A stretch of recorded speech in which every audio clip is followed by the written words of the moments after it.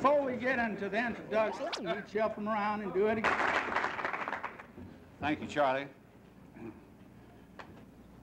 It's nice for Wallace himself to come up and talk to you people. It always interested me that people in Atlanta are as interested in Tech and Georgia football as they are.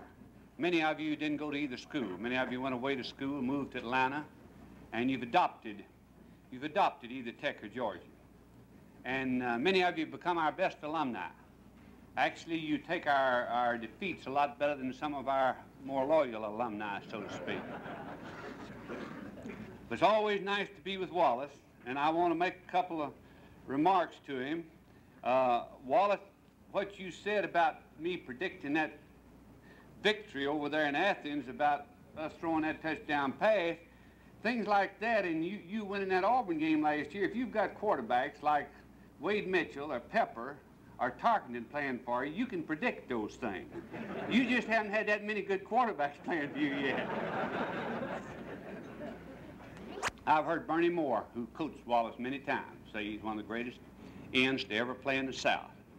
And he was a fierce competitor. And I've always respected and admired Wallace's competitiveness and his daring and challenging, but last year I thought sure whenever he went through and undefeated in this conference and Ole Miss had a pretty good football team and they thought they were pretty good in this conference, I thought old Wallace would come out and challenge them to a bowl game to see who was the best in this conference, but he didn't do it. But many times, by the time we get through recruiting the boy, we spoil him so he won't play for anybody. But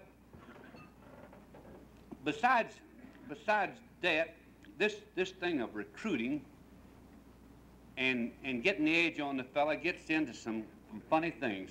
One of my close friends who's coaching, not in our conference, but close to us, he got the idea and he got it passed. He got his faculty to pass a rule that they could have a physical ed course, and it would be taught by one of his coaches.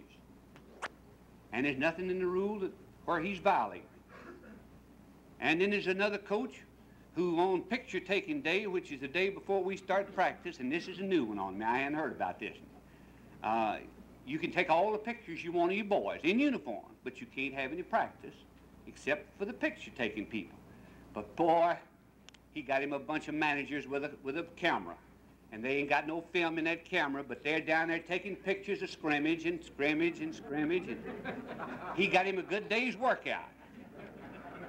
There's not anything that these coaches don't think of. I defy anybody. These young coaches are just murdering some of us old guys. Folks like Paul Dietzel and Frank Broyles, honestly, they make butts myself sit up at nights trying to think of something to keep up with them.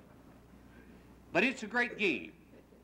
And it's a competitive game, and if you don't think it's competitive, and if you ever played football 10 or 15 years ago, don't you believe it's the same game you played it then. You get hit twice as hard now. You get hit from the backside more now, where you don't see the guy blocking you. You have to work twice as hard in practice. I actually believe that our practices conducted right now are twice as tough as they were 15 years ago at Georgia Tech. The boy has to work twice as hard. You'll see a good scrimmage between our own squads. You'll see our boys who you're interested in play, and I promise you that the money is where the money goes is worthwhile. The Retarded Children Program is a great program.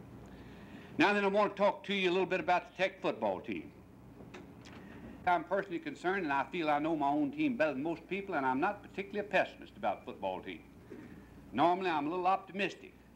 I actually don't have any idea how this football team is going to do, because we're going to play with one man who's going to mean a lot to our football team if he comes through, and I don't know how well he'll play. A boy named Stanley Gann, who many of you have read about here in Atlanta.